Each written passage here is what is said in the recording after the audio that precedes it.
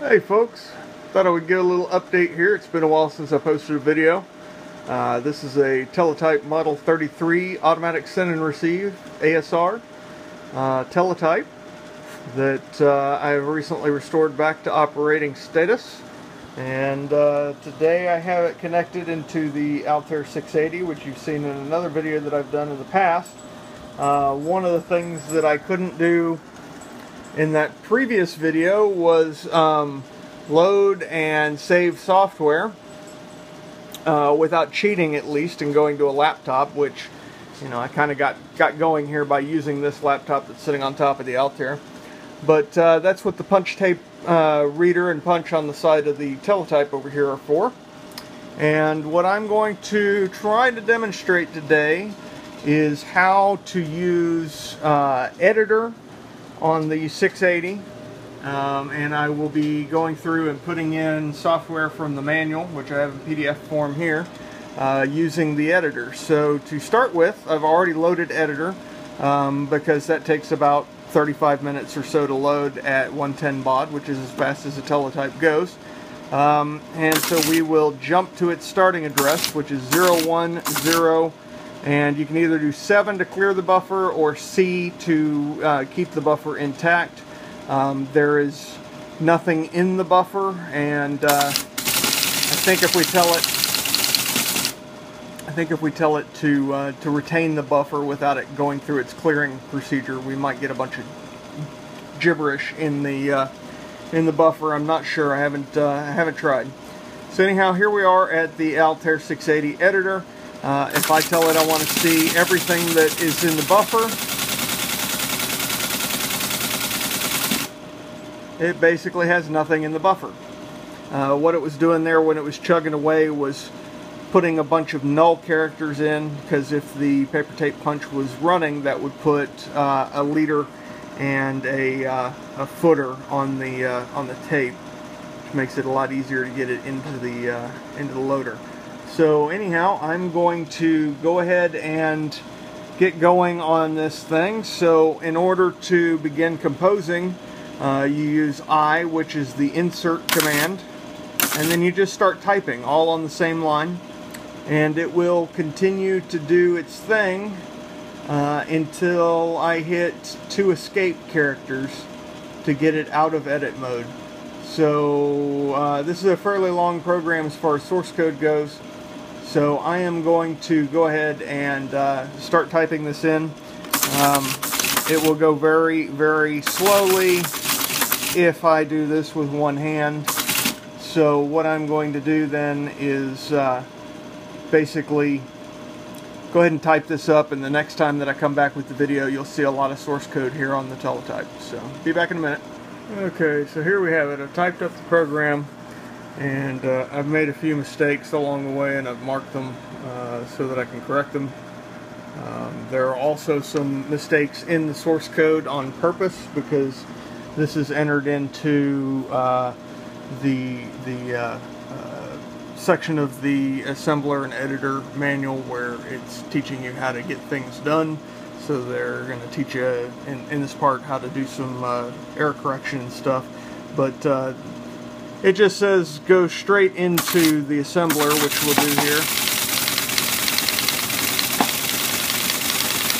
And of course we're not going to overwrite the editor. It's going to ask us which pass we want to do. And we're going to do the first pass, and it's going to come up with all kinds of errors.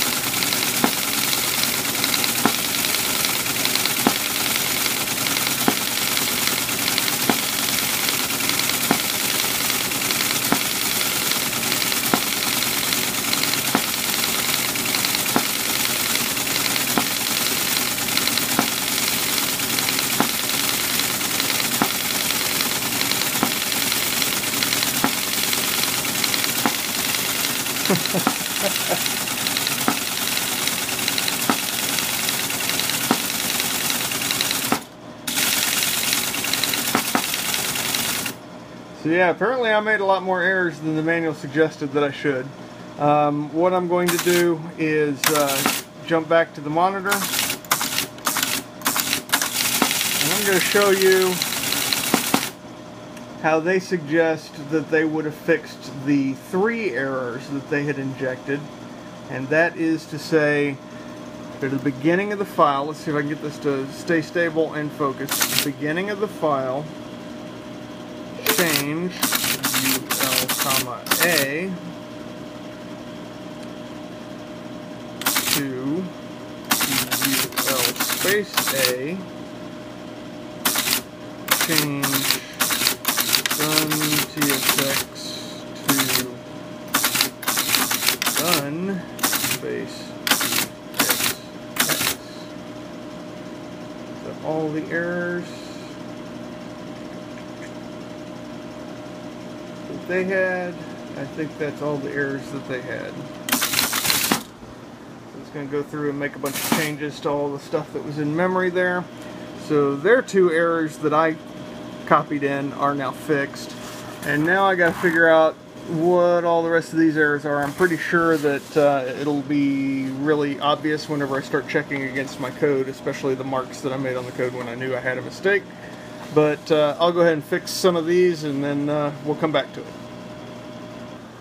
I'm about to do an insert operation, and I thought you might like to see the little light show that happens whenever I just insert a single character into the buffer here. I did a whole bunch of work there. I don't know how well that turned out. Okay, I'm going to continue editing this file, and we'll come back in a sec. Okay, hopefully I'm doing this right. I'm still learning this editor, so bear with me if I do something wrong. Basically, I found my way to a place where I didn't have a prepended space, so the parser thinks that that's supposed to be a label and not a mnemonic.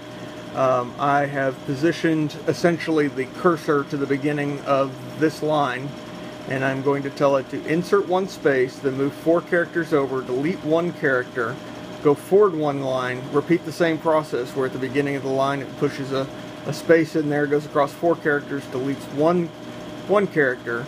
Then I want it to go back 4 lines and print the 4 lines, including these 2 as the last 2 that it's printing. And I'm going to show you the light show while it's doing that. Let's see if I can get it to focus better than last time.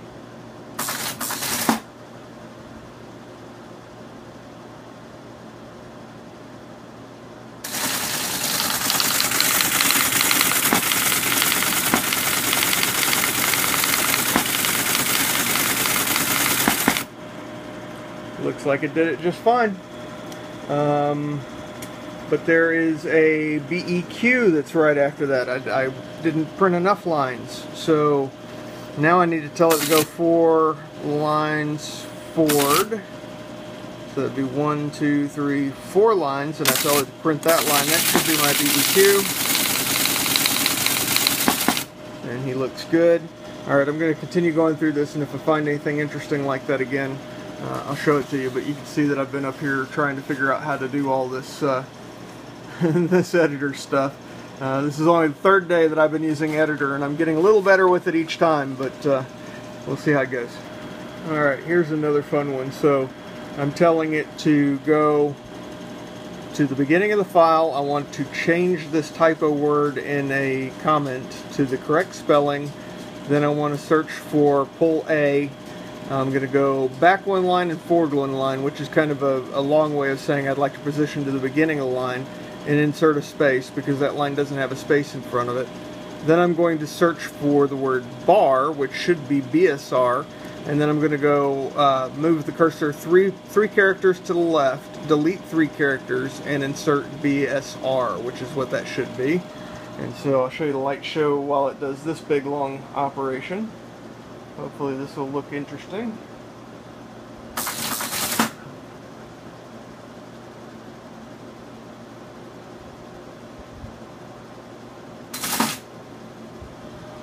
And so that last bit was really a very convoluted way of saying, you know, here where it says S bar minus 3M 3D I BSR, that's a really convoluted way of saying, just simply saying change bar to BSR.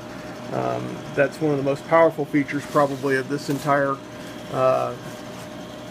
this entire editor. Like, let's see, up here I had a mismatched address, or a mistyped address. I typed it as FFEE and it was supposed to be FFE. So I say change FFEE to FFFE, and it went and did that. So I'm going to take it around a little bit more. Hopefully I'm not destroying the file. So get back to you soon. So all of this text is me editing my mistakes in this file, and hopefully I've got it right. There's some constant bytes that get set up for messages and stuff, and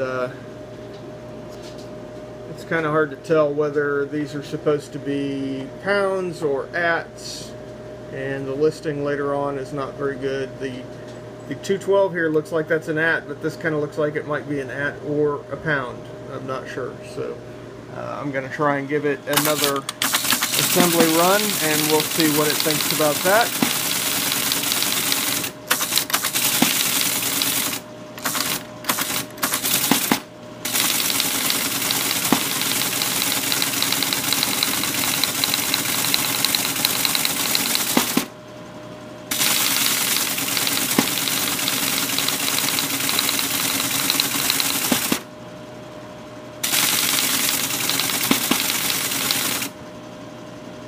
So yeah, I guess the ats are probably going to be right, but I still have 2 errors in the program that I got to sort out and get those.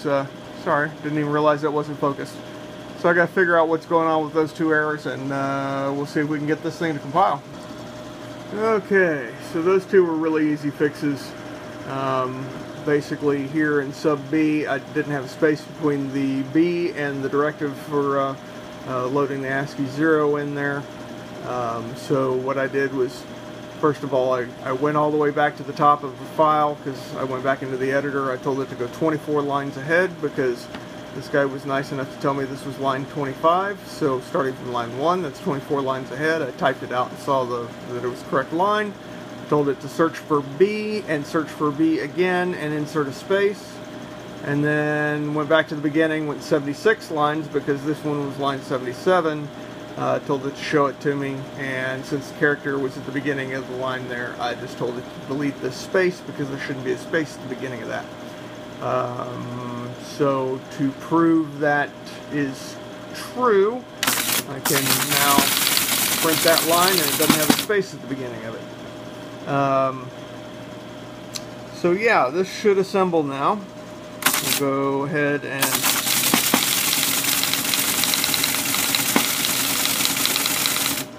do not want to overwrite the editor, and we'll do a first pass. We should just say enter pass. Oh, we have another error. Where is it? What is an error 001? Guess I better figure that out. Oh yeah, I know, I've seen that one before. That means, hello, focus. That means that there is allegedly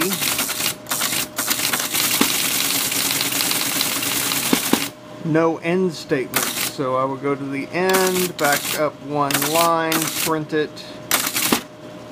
Oops.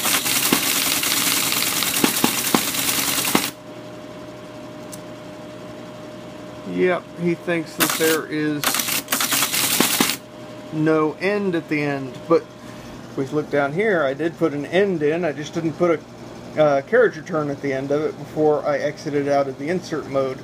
So it didn't save that line. So if I come down here to the end and I insert, we should be good. Go back into assembler.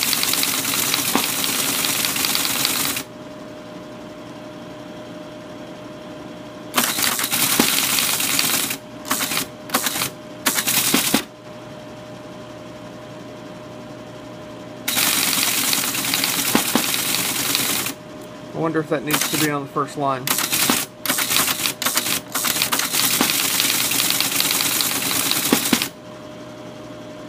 Oh, you know what? I just did the exact same thing, I bet.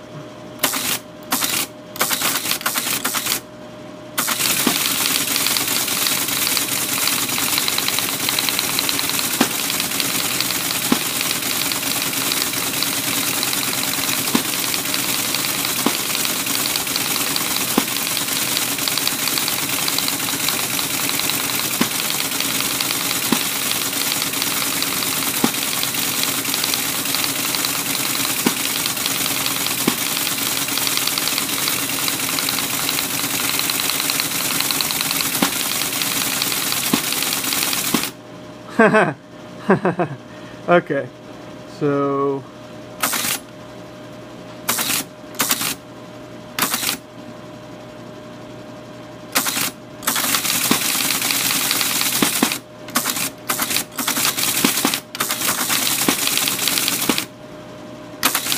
just gonna kill that line.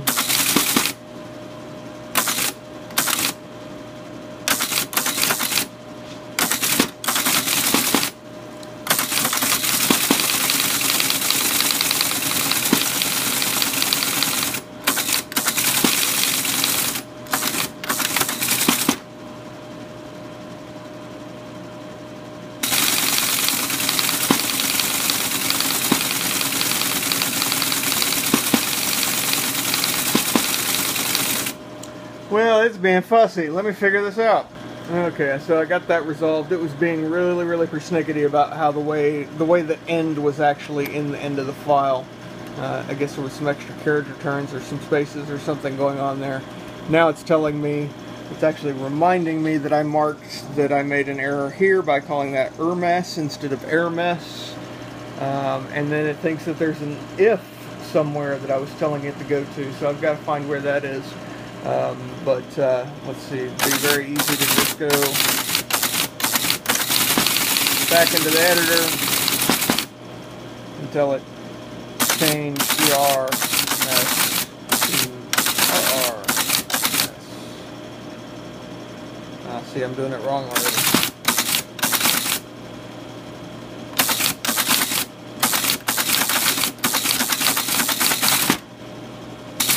It's going to do that, and I need to find where it thinks this if is and get that fixed. Okay, so I found all the errors now, and also found some errors in some of my comments that I wanted to fix too. But the thing with the symbol of if not being found was that in this LDX, I was supposed to be LDXing X, and I said LDX if we would return to. I started the comment, I forgot to put the register that it was supposed to be doing there. So yeah, now it should assemble just fine. So we'll go back into assembler.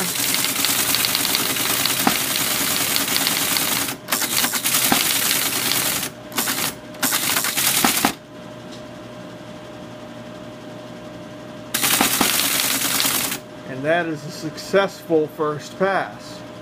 So next thing I want to do is I want to go ahead and do a listing of the program, which I can save for later.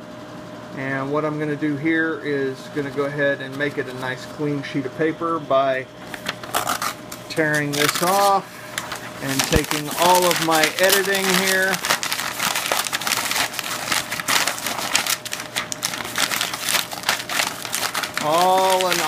All of this editing.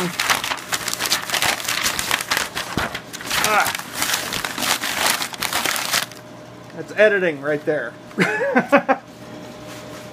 And hit enter, and we will get our program listing.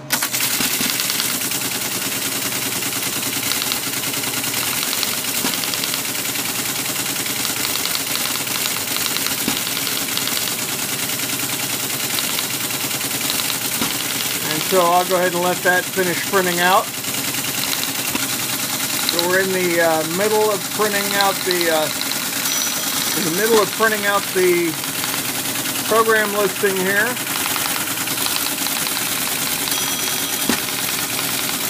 Thought it would be interesting for you guys who don't know a lot about Teletype to hear the margin warning bell happen every time that it gets about right here. And also to talk about this. So this is the line number from the source code. This is the memory address. And this is what the mnemonic and any operator that goes with it assemble into in machine code. And then if you remember from the source, everything was scrunched together to save space and memory. And now it is doing all the formatting to make this nicely readable. I'll come back whenever it's almost done. Okay, coming up on the end of the program listing.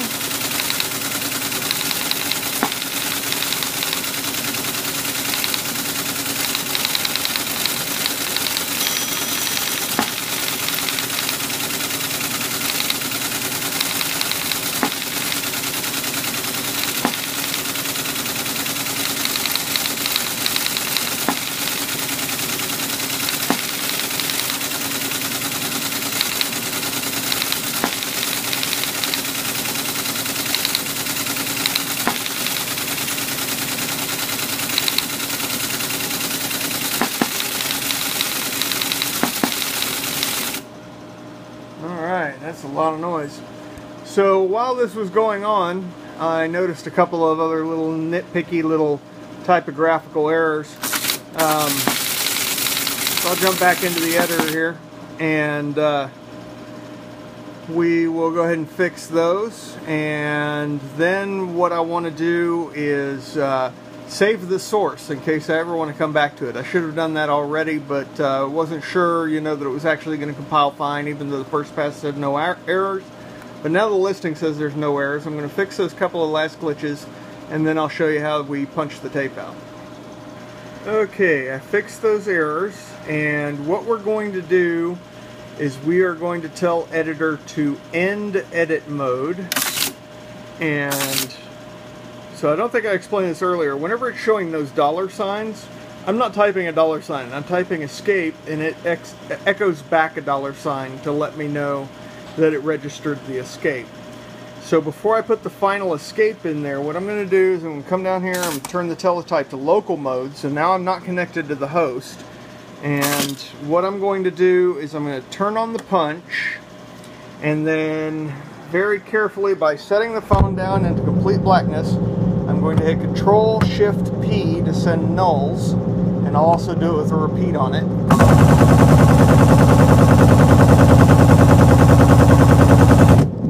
So there I have put a short leader on the tape here, and I'll cut off these couple of bytes here at the beginning. But the punch is still on. I'll come back over into line mode, and I'll hit escape one more time, and basically what it's going to do is it's going to print the source file right here. And since the punch is on, it is also punching the same data there. So this will allow me to come back later if I decide I want to change or add anything, or if while I'm debugging stuff I find some bugs, I can load the source back in, and then I can go back in and edit the source. So we'll come back whenever this is done. Okay, there we go. That's our source code all punched out, all 124 lines of source code, including comments and everything, and even a printout of the raw source code, which I don't need to keep because I've got my program listing. Even though the program listing changes a couple of typos, they were not critical to the operation of the program. So what we will do next, we are at the prompt here for this guy. We will go ahead and go back into the assembler.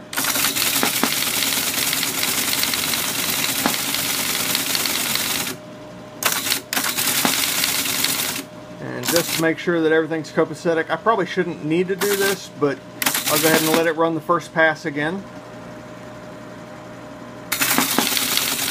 And it didn't give me any errors, so that's good.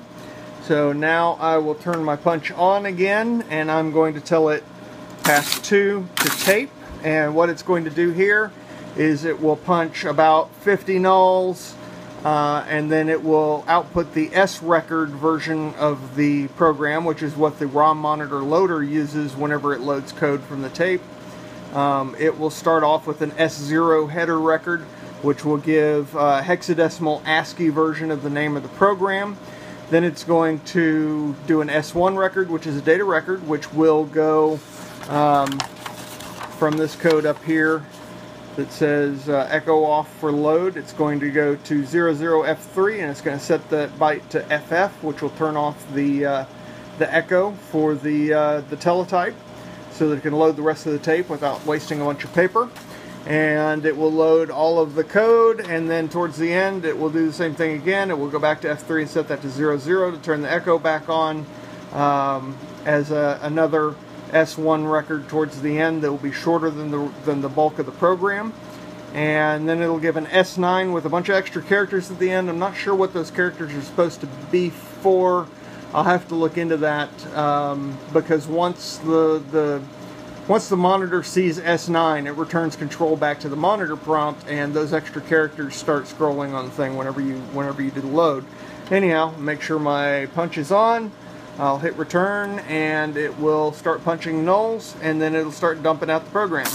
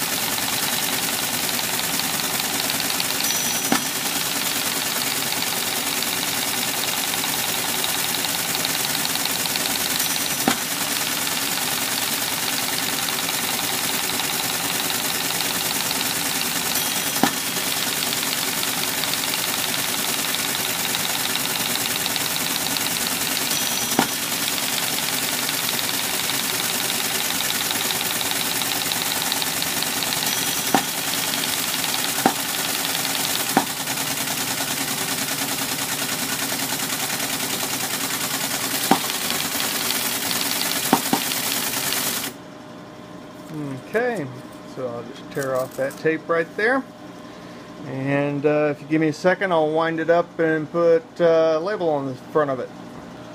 And there we have it. That's the program tape for Sticks, which we just made. So in comparison, that's the source code, and this much smaller roll is the compiled, or excuse me, assembled program.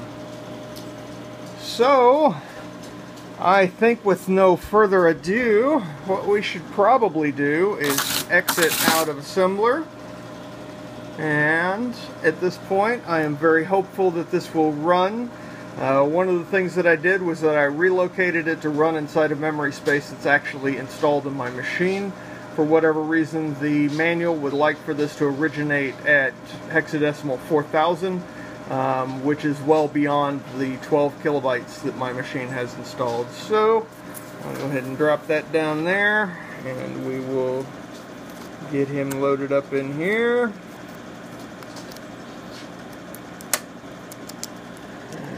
Go ahead and pull it to approximately the first byte.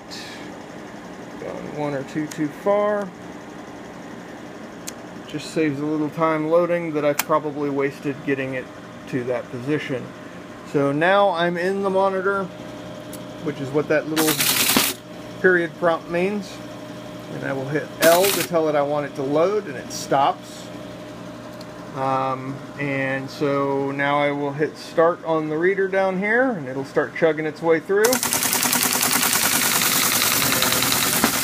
that's our header, that's our echo off statement, and now it's just loading the tape into the computer. The light show is not very entertaining here, sadly.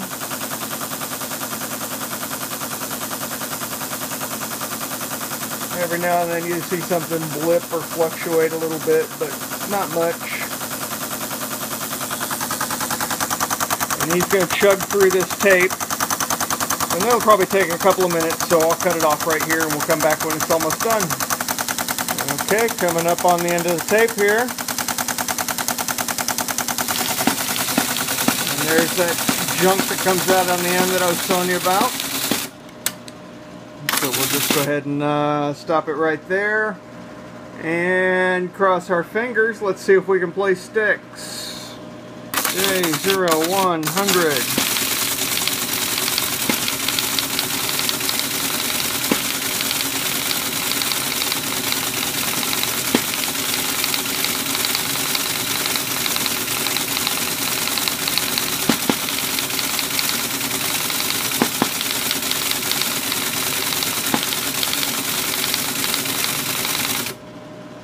I probably missed something that was supposed to make it not do that.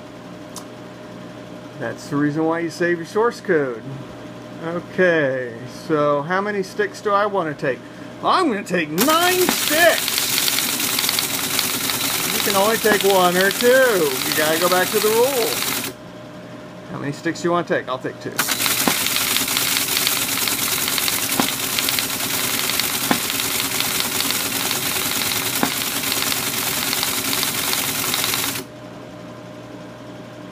There must be something that I've missed in the program there, but he took 1 stick, obviously. So I'll take 2 sticks again.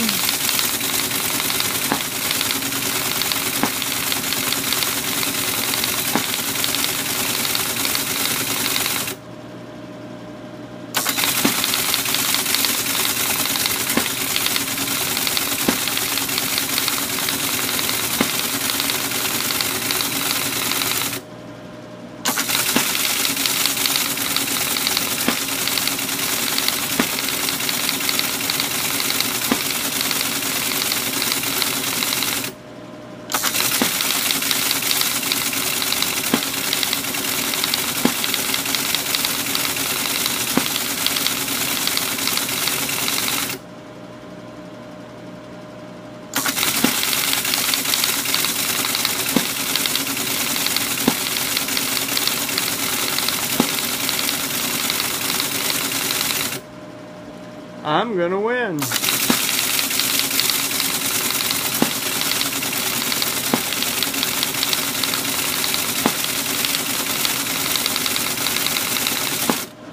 I may have actually cheated because of that bug. It seemed like he was taking 1 stick every time, and I think it is programmed to decide whether it wants to take 1 or 2 sticks. But that's pretty much the development process from beginning to end. You saw me start off with a blank editor. I started inserting source code. We edited the heck out of that source code. We fixed some bugs. We assembled it. We printed a listing. We saved our source code to punch tape and finally made an object tape, and it runs, even though I'm not sure exactly. See, I'll have to go back and look at my program listing that I printed out and compare it to the original source, but I'm not sure it's supposed to say there are now blank sticks before it says there are now 21 sticks. I'm pretty certain that he's supposed to tell me how many sticks he takes, so maybe I've forgotten to put a couple of lines into the source code, and using the editor, if I take the time for it to reload and reassembling it, I can fix those bugs if I can figure them out. So how about that? I'll play another game.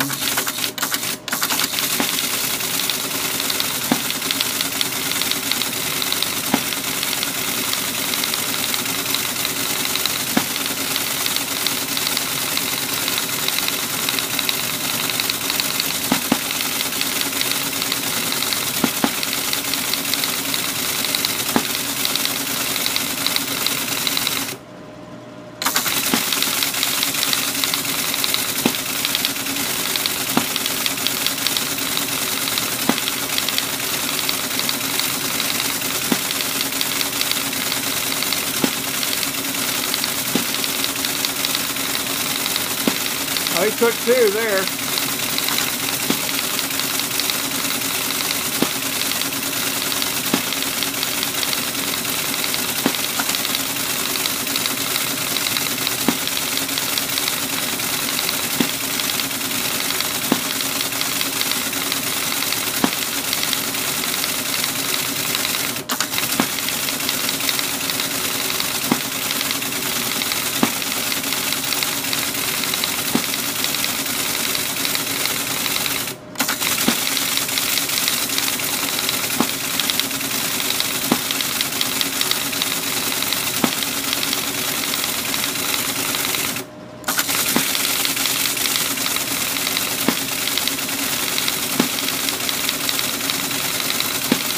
And he made me lose. How about that? How many sticks do I take? I'm going to say 0.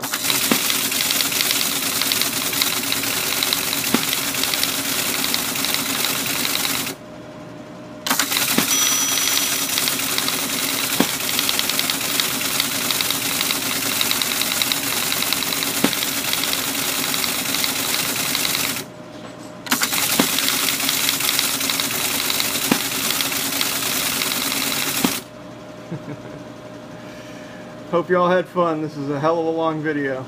Take care. Bye.